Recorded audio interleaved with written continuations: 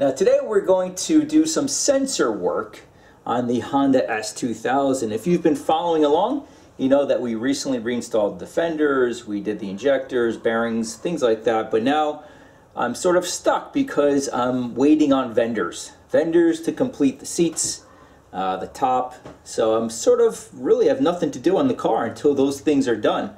So I figured I might as well go through the sensors. And you can save a ton of money if you can diagnose these things yourself. So I don't really want to talk anymore. Let's just jump right over to it. Today we're going to do the map sensor. Now fortunately, getting access to the map sensor is incredibly easy. Now the first thing you want to do if you do have trouble with a map sensor, you have the check engine light for example, you want to make sure and verify, let me just zoom in here, that you have a good connection at the harness connector.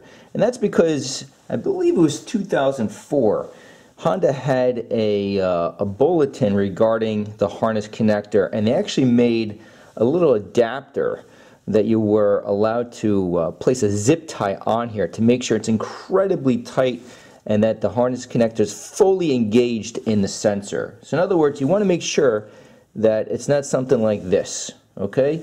You want to hear that snap to know that's fully engaged.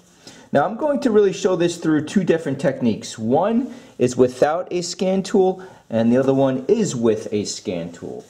Now this is a very inexpensive scan tool. This goes for $40 on Amazon, and I'll include a link in the description box below. I've had this for years.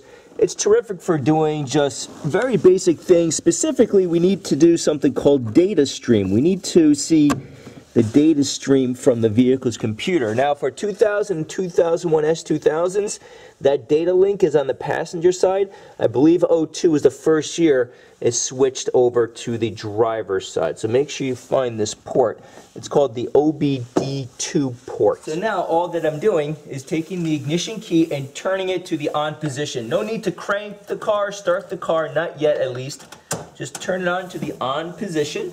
Now if you're not familiar with scan tools, ultimately we're just getting a reading specifically from the map sensor, and we need data stream to do that. Now you can do this without a scan tool, and this is something I showed many years ago on a Nissan Maxima, but this is just a very big time saver. But if you're curious on how to do that, I'll include a link in the description box below. But ultimately you find the map sensor, so intake manifold absolute pressure, choose that, and we see a reading here of 100 kilopascals, and that's a good reading. I don't have a trouble code for the map sensor. I'm just doing this as a how-to, but let me show you how you can manipulate this value and test the sensor. So the first thing you want to do is verify that you do not have a wiring issue. In other words, the sensor can be perfectly fine, but maybe you have a problem with the wiring or even a problem with the vehicle's computer. So I turned off the ignition key and actually removed the key from the ignition, and now I'm just removing the harness connector from the sensor. And if you take a look, you have really, let me put this down here.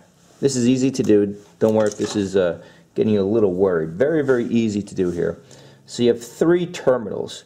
What you want to do is just grab a paper clip, cut it in half, and I'm placing the first paper clip in terminal number 1. Okay, then I have another terminal, number 2, and I'm placing the other paper clip here.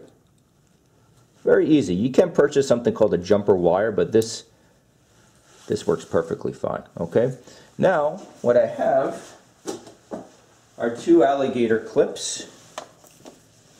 Not necessary, just makes the job very easy. Let me actually move the camera back. It's a little difficult to get everything on one shot, but ultimately what you want to see is a reading here of 5 volts.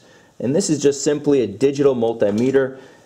Many of you have these. If you do not, again, this is $20 off Amazon, and you want the volts DC rating. Okay, so turn your multimeter to volts DC, and then I'm just grabbing these alligator clips and placing one lead directly to the black lead of the multimeter, and then the other lead will go to red of the multimeter. Now you can simply just take the leads and touch the paper clips. I'm just doing this because it just frees up my hands. And then I'm going to turn the ignition key. Okay, so everything's hooked up. So now I'm going to turn the ignition key back on, and we should see roughly 5 volts on the multimeter.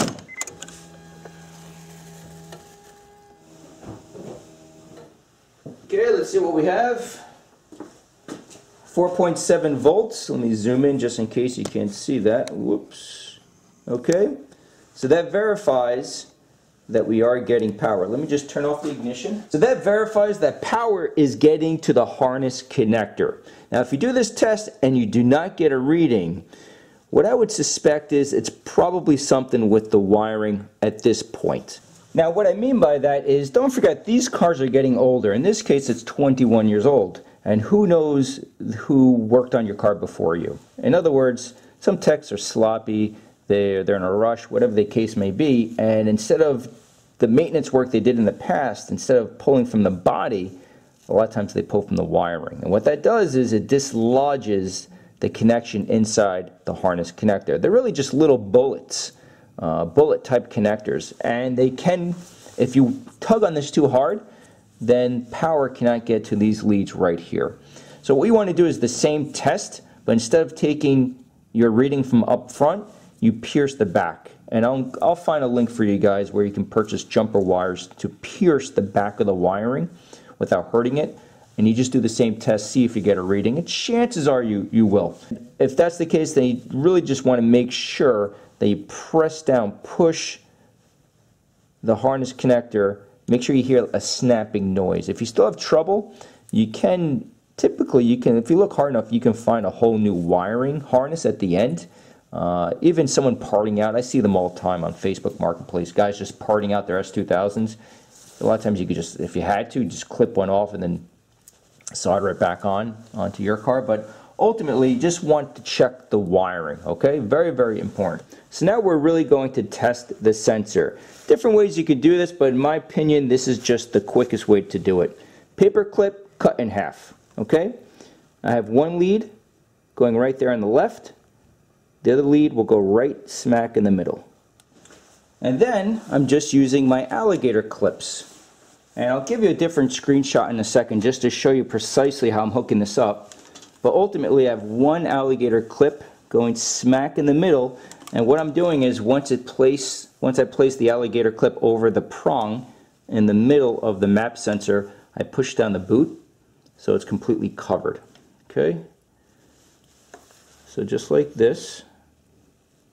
Right in the middle, push down the boot, and then hook this up to the middle prong, okay?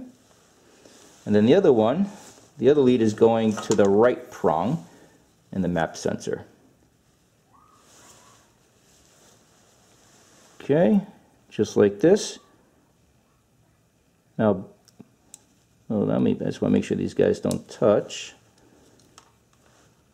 Really, you want to use jumper wires. I'm doing this because many of you probably don't have them, and that's why I'm using a paper clip. But just like this, okay? Now, let's jump back in the vehicle. So once again, we have the scan tool. The ignition key is on, okay? Make sure the key is on. Go down to data stream.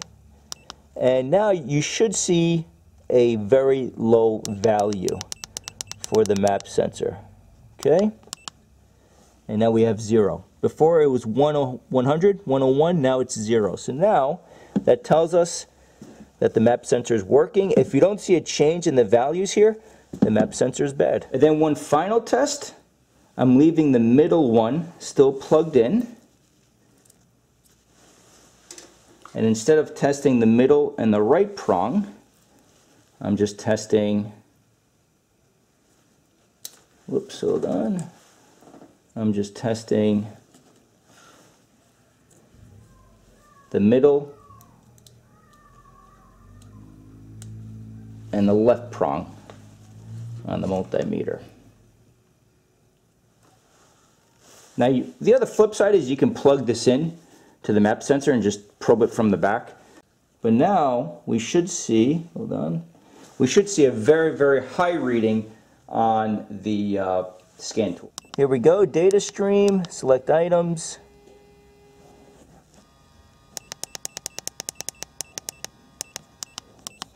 and now we have 176. Okay, so this map sensor is in working condition. If you do this, the values don't change. You just need to replace the map sensor. Now sometimes the hardest part of this job is removing the sensor without stripping the fasteners. If that happens, your best bet is probably just a Dremel. Slice it, make really just one mark, and then you can use a flathead.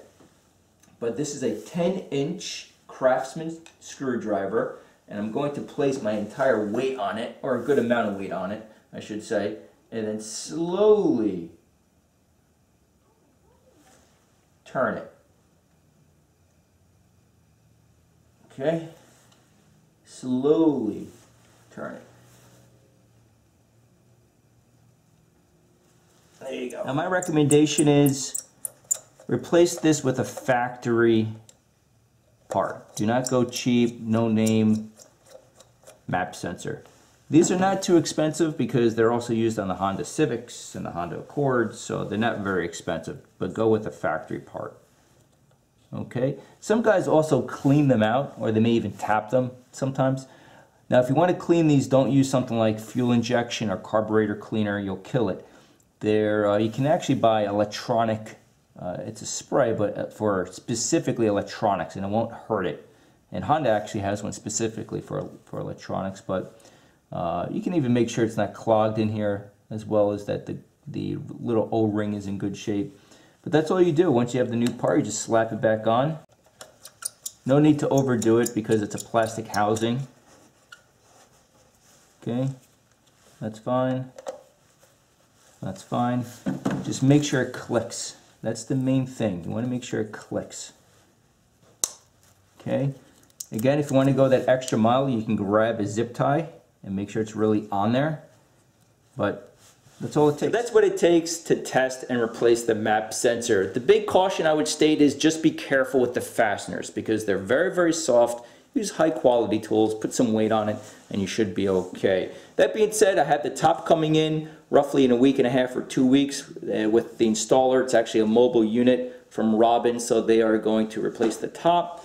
And the seats hopefully will be almost done by then, and we can finally take this thing on the road. So my plan is, if you have an S2000 and you have a check engine light, I'm going to really try to get these videos out pretty quickly, so by the time the car is done, these sensor videos are wrapped up. Okay, so that's my plan. But I hope you guys enjoy these. Thank you for watching, and I'll see you soon.